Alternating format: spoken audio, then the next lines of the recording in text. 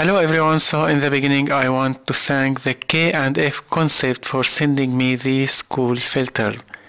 Check the links in the description below and use a 5% discount code DEFilters05.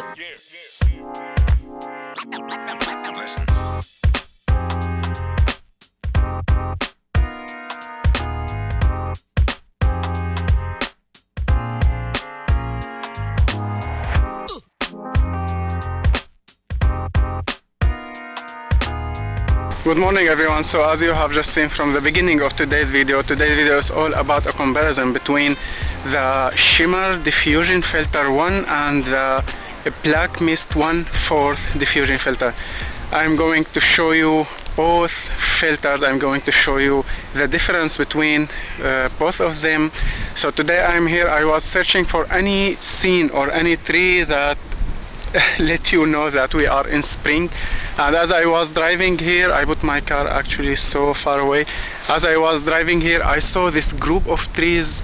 I have a group of trees here, all of them white trees, and they are perfect to let you know that we are in spring.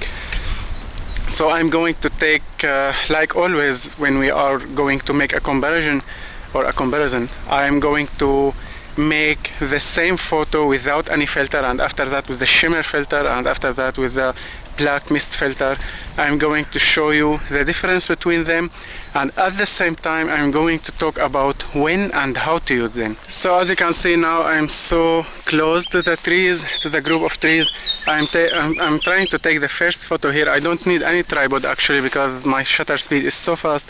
It's 1600 of the second, but I'm putting my camera on a tripod because I want to take the exact same photo without any filter, and after that with the shimmer diffusion filter, and after that with the black mist filter.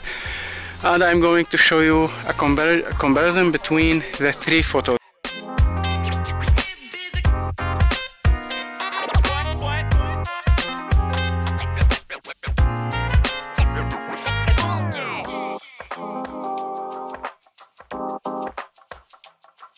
If we look closely to the light source in this photo here, which is without any filter, and we try to compare it with the second photo, which is taken with the shimmer filter 1, you can clearly see that the light source in the second photo is softer and it's more like dreamy effect. Even if we look on the shade areas, we found that the shade when we are using the shimmer filter is also softer and less contrast than the photo without any filter. Now this photo is taken with the black mist filter. As you can see, if we compare it with the shimmer filter, you find the same effect, but in the shimmer filter is a lot more visible. Obviously, because the shimmer filter is 1 and the black mist filter is 1/4. For me, as I could see, the shimmer diffusing filter gave me more softness in the light source of the photo. So this is the main or the most important thing I want to talk about today, is that when you want to use these both filters, the most important thing is that you have a very clear light source in your photo. For example, today is a little bit cloudy, and if I took the same photo here as it was sunny and not cloudy, you would see the effect more visible in the photo. And that's why for me, what I think the most usable way to use this filter is to have a very clear and visible light source in your photo. If you want, for example, let's say like today it's cloudy and you want to take the photo in a shade area without any for example, any visible light source. For example, the last photo, the light source, which is the sky, was visible, and that's why we could see the effect of the filter. But let's say that I want to take the photo in shade area without any visible light source in the photo. The effect of the filter won't be so visible like having a very specific light source. So what I'm going to do right now, I'm going to be closer to these flowers, if I can call them flowers actually. I want to be so close, and I want to try to take a close-up and the background will be the sky. And in this method you will see how beautiful the effect of these filters, because the light source will be so big in the photo and will be you know, in the background, out of focus, and the softness of this light source will be so beautiful. I will try that right now and I will show you the result.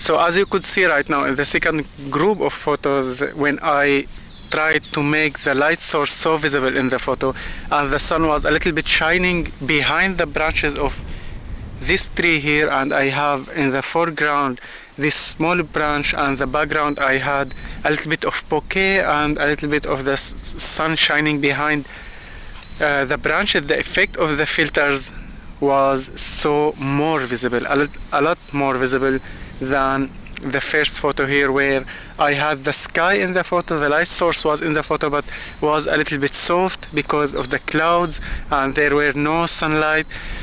So as I mentioned, this is the main reason of using the filters when you have a very specific light source in your photo. Let's say, for example, that you are taking a portrait photo on the sunrise or on the sunset, when the sun is behind your subject, the softness of the effect or the softness of the filter will be so beautiful.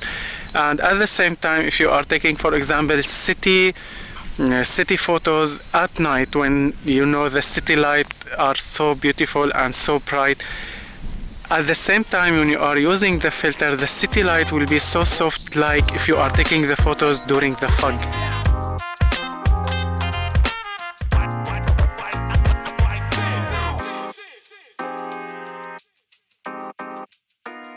So at the end, thanks a lot for watching this video. I hope I could make it clear for you to decide between the both filters. Now, for me, the main difference between them, which is obvious, that the shimmer filter, the shimmer diffusion one, is the softness that it gives is more visible, and the effect is more visible than the black mist or the black diffusion filter 1/4. That is obvious. And what I want also to try, I want to try these filters when the weather is foggy. I think they will make the fog more visible when you are going to use them. When there's a lot of fog in the weather, I think they are going to make the fog more and more visible. So thanks a lot again for watching. Please consider subscribing if you are not already, and see you in the next video. Bye for now.